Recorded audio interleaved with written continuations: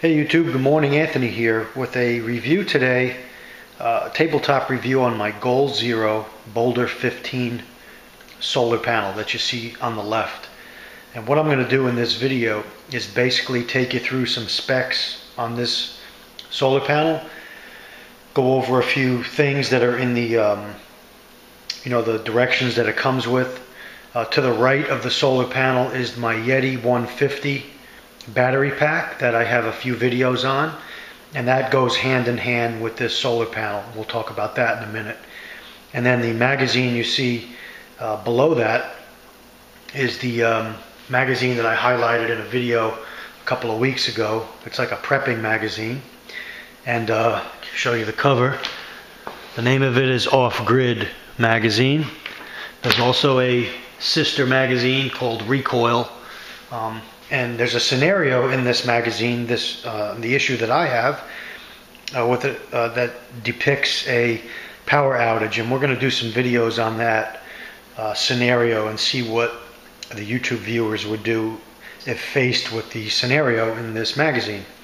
So that's a later video, but I wanted to show everything together because when the power goes down, guys, it's too late to go out and buy your Goal Zero solar panel, your Yeti 150 battery pack, or similar items. So getting back to the Boulder 15 panel, that panel will charge several Goal Zero items. The Escape 150, the Sherpa 50, and then I have the Yeti series.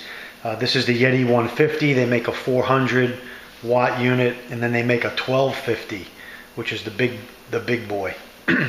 Hopefully I'll be able to get the 1250 someday. This solar panel is rated at 15 watts. Its cell type is monocrystalline. It's an open circuit voltage, 18 to 20 volts.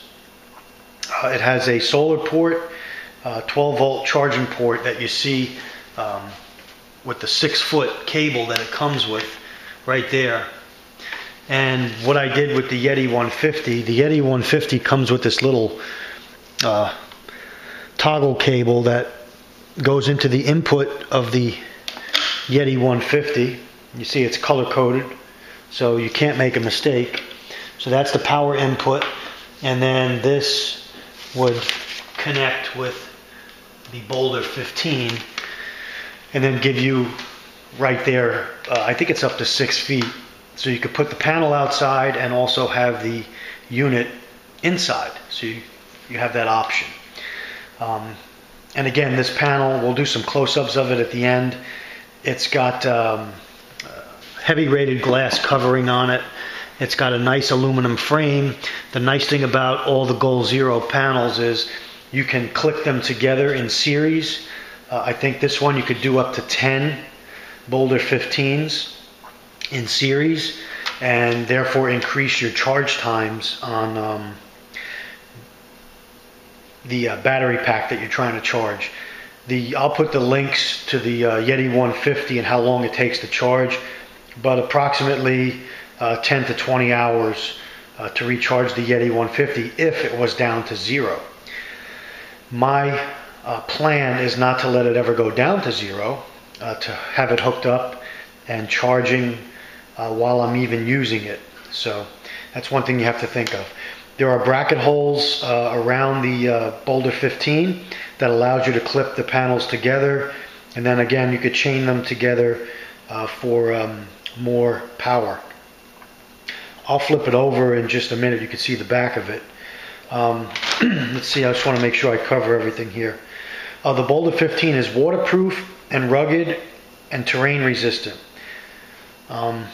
The Boulder 15 can be used to power any Goal Zero power pack.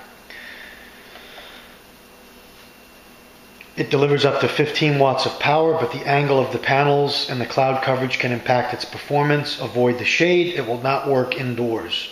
So this panel should be in direct sunlight.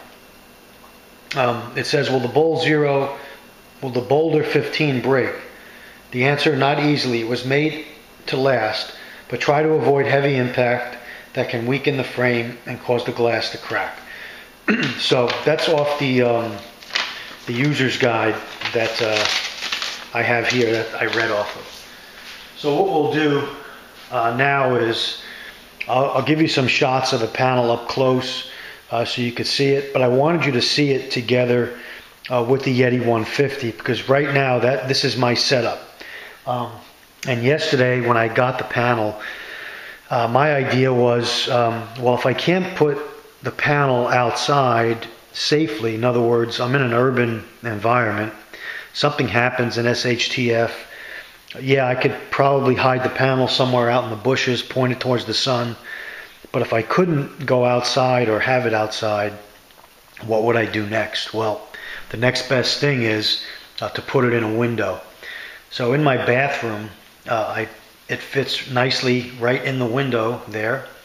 The sun is there for several hours during the day. And what I did last night was I hooked it up to the boulder, to the Goal Zero Yeti 150, put the Yeti 150 on the back of the toilet bowl, put the panel in the window, and lo and behold, the battery input right here showed that it was charging. So that's one of my other options, to put it in a window and or inside the house in front of the sliding door, harness the sun from inside and still charge my device. So there's different options you could have. I just wanted to bring that up, that it does work, and there'll be future videos on this to show you exactly what I'm talking about. Let's take a look at the construction of this Boulder 15. Alright guys, this is just the front of the panel. I wanted to give you some close-ups of the monocrystalline that they use here. It's behind a nice hard glass. Again, you have the aluminum frame around it, and you're looking at probably about an inch thickness.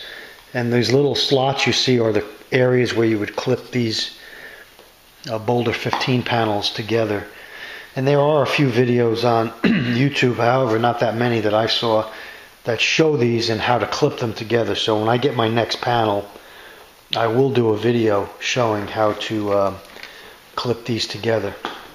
I did not give you the dimensions on this. I'll give it in just a moment. But I know it's about 3.5 pounds, the weight of it, of the panel. Now Goal Zero, incidentally, also makes a tripod that holds several of these together. It angles and rotates. And so if you had, say, 4 of these, where now you have, 60-watt system, you can hook them on the tripod and then put the tripod outside.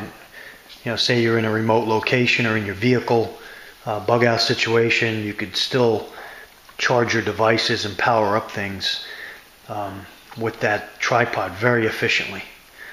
There's your little port. And again, these ports have, here's where you would, let me give you a shot here. Right here is where you would chain the next one into this one and simply plug it in series, just like this, and put them together in that format. Alright guys, here's the general information on it. It's 3.5 pounds or 1.5 kilograms. Dimensions: 11 inches wide, 18 inches high by 1 inch in thickness. Okay, so that's the size of the unit, in case you couldn't get a good feel for the size of it. I'm going to end this video. This is just a tabletop video. Next videos we do will show the actual system hooked up, show it charging, show how I plan to deploy it, whether from my home or from my vehicle. But when the power's out and that big what if happens and you wake up to a scenario of no power, at least with something like this, you'll be sure you'll be able to charge your radios, weather radios, cell phones, iPads, even some small laptops with this Yeti 150, and also run a series of lights like the Light of Life that I have a video on that goes with this system, and give yourself light at night. So with the USB ports, the 12 volt car ports, and the plug, the AC plug, you've got most of your bases covered for small devices. Now again, as you go up with the Yetis into say the 400 or the 1250, the 1250 you're looking at powering a 12 volt refrigerator, maybe some fans, a TV. You could do a lot more with that unit and sustain yourself and charge more devices. So again, but that unit is over $1,000. So video today, tabletop review, Goal Zero Boulder 15 panel, and coupled together with my Yeti 150. Thanks for joining me, guys. Let me know if you have any questions or comments. Anthony signing off. Stay ready.